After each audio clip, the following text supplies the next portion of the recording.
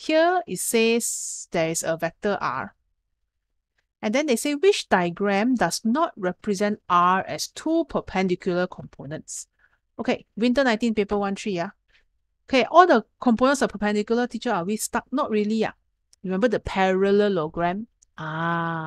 So the parallelogram is just moving the arrows around. So what I'll do is, if I'm doing this in the exam, I will actually take a ruler, extend this line, try to make it as parallel to the bottom line as possible, extend this line, and then nicely connect the dots in a straight line. Guess I need a line tool for this stuff. I will connect it this way. Okay. Teacher, this one is like, look like the answer. Yeah, it could be, maybe. Okay. Okay. Doesn't mean the rest is wrong. So let us check out the rest. B, because they say not represent. So A represent. A is okay. B. I'm going to do the same thing roughly. So this is all just estimation. And if I were to draw that arrow again, okay, so join the vertex of the parallelogram from where the arrows are pointing out. Okay, so whenever you draw a parallelogram, the vectors are being split. It looks a lot like resolving your vectors. Okay, this one look like the same.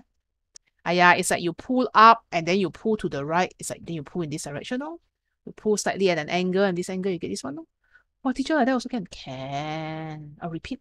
Copy paste. Okay, what about you, my friend? And as you can tell, I'm not being very like precise with this. Just roughly only. If I need to eliminate some, I mean, unless they're all very close, then that's just my luck. Okay, so this one will be from here to here. This one looks a bit sketch, because it will be pointing downwards. Don't you think? Pointing downwards, something like this.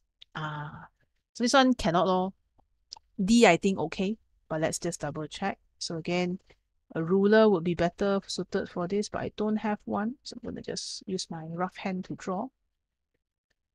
And if I check out this thing, ta-da! That. Okay. I think A, B, and D are roughly all pointing in the same direction. Right? If you look at A, B, and D.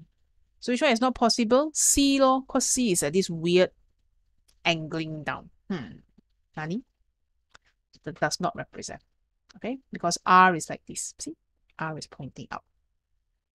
Okay? So this is an example of using the parallelogram method. Or if you don't want a parallelogram, it's okay to just copy this arrow. Copy this arrow and move it here, which is essentially drawing a parallelogram line. It's the same picture, okay? Don't need to extra. All right. So this is the objective question.